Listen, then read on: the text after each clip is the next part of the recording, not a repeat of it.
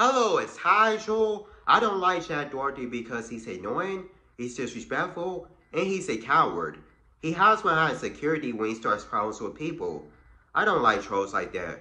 Those are the type of trolls that you see on the internet. Those are a problem with somebody and pretend to be the victim. Those are a problem with somebody in person and call the police when that person tries to fight them for disrespecting them. Jack Doherty does that. When he disrespects people in person and they try to fight them, he gets his security to protect him like a coward.